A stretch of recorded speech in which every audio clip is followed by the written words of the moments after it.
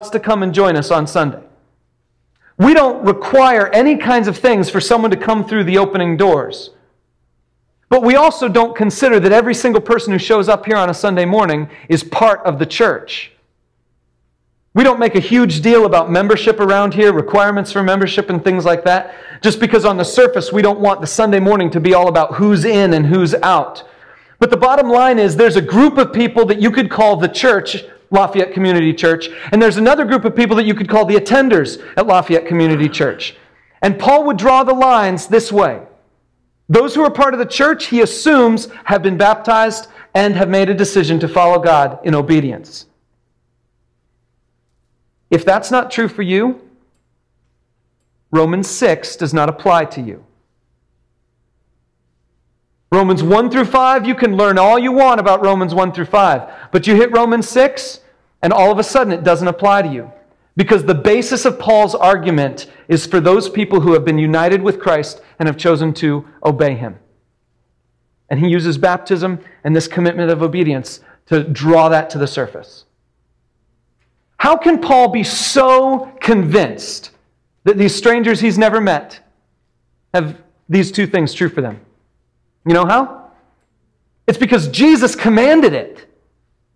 Way back, I mentioned this earlier, but the last words Jesus said to His disciples, recorded in Matthew, we're going to be up on the screen here. Jesus says this, "Go into all the world, make disciples of all nations, baptizing them in the name of the Father and of the Son and of the Holy Spirit, and teaching them to obey everything I've commanded you." When Jesus talks about what it means to be a follower of His, when He talks about what it means to be a disciple, one who's becoming like Jesus, He uses these two exact same things. He says baptism and obedience.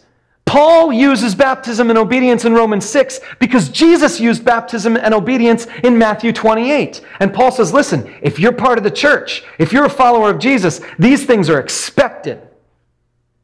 Romans 6 doesn't apply to you unless these things apply to you. I have to make a deal of it today because we live in a society that has forgotten Matthew 28, even more so Romans chapter 6. And we don't know what it really means to be part of the church, to be part of those people who follow Jesus. Paul assumes that to be true. So maybe today that's where you are. And you need to say, which one of these am I going to do first? Am I going to make the commitment to obedience? Am I going to get baptized? Or am I going to do both of them right at the same time? Make that decision for yourself. Maybe that's where you are. But if you have done those things, if you have walked through baptism and you have made the commitment of obedience, then Romans 6 applies to you. And then Paul's point in Romans 6 applies to you, that God has changed who you are so that you now change how you live. I wrote it this way. The thing he expects to be true of all Christians are that they join who they are to how they live.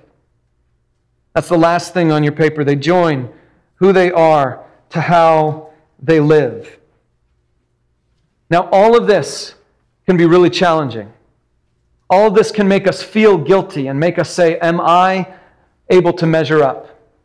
And so there are two verses that I skipped as we were reading through. I skipped them because I wanted to save them for now so that they might be an encouragement to you. Romans 6 is in two sections. And the final verse of each section provides encouragement for us. Look at the last verse of the chapter.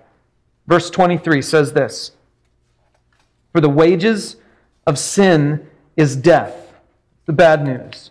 "But the gift of God is eternal life in Christ Jesus our Lord." Paul ends Romans 6 with a simple reminder that, listen, yes, you need to change how you live, but eternal life is still a gift. God just gives it to those who by faith receive it. Eternal life is still a gift. Don't feel burdened that you need to earn eternal life. Feel grateful that you have eternal life. And as people who have been raised from the dead, who have life on the other side of death, walk out in this new life and experience it. Be encouraged by it. Don't be burdened by it. And there's one other thing he says, and that's in verse 14 at the end of the first section. He says, "For sin shall no longer be your master, because you are not under law, but under grace." Sin shall no longer be your master because you're not under law, you're under grace. When I was younger, I took this as a command. I took this as a challenge. Don't let sin be your master. But the thing is, Paul already told us that. He already told us that we should not let sin be our master. Here in this verse, he says it differently. He says, it won't be your master. It shall not be your master. See, I think we should read this as a promise. Just as he ended the second half of Romans 6 with a promise, I think we should read this verse as a promise. It's not that God says, now you got to work harder. He says this. Simply put, sin shall no longer be your master. Claim that as a promise. As people under grace, claim that as a promise. God has changed who you are, so change how you live. I want to conclude our time with something I'm calling the Romans 6 Manifesto.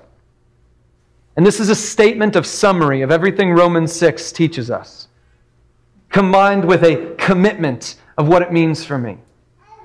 In a moment, I'm going to ask you all to read this out loud with me when we get to it. I'm going to ask you all to read it out loud with me. And if you are one of those people that you can't say that the prerequisites of Romans 6 are true in your life, you've never been through baptism, you never made the commitment of obedience, if you can say those prerequisites are not true for you, then you can go ahead and read this, but just to add the noise to the room and be loud and everything. But I want you to know that these words can't be true for you unless you walk through the prerequisites of Romans 6. However, for those of you who have, read through this manifesto as a joyous, glorious statement of conviction, commitment, and recognition that God has done more for you than you could ever do for God, but still we will do what He asks us to do. This is what it says. Because of Jesus, I am a dead, resurrected instrument of righteousness. I have offered myself to God, and I have been freed from sin. This is not just wishful thinking. This is who I am. This is what I've been given, and this is how I roll. Can you handle it?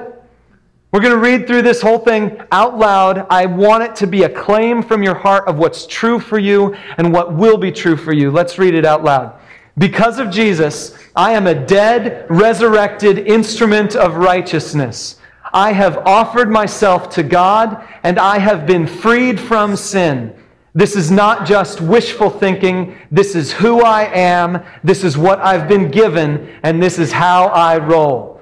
I don't know if you talk like that in your daily life. I certainly don't, but I thought it was fun. Let's do it one more time. Because of Jesus, I am a dead, resurrected instrument of righteousness. I have offered myself to God, and I have been freed from sin.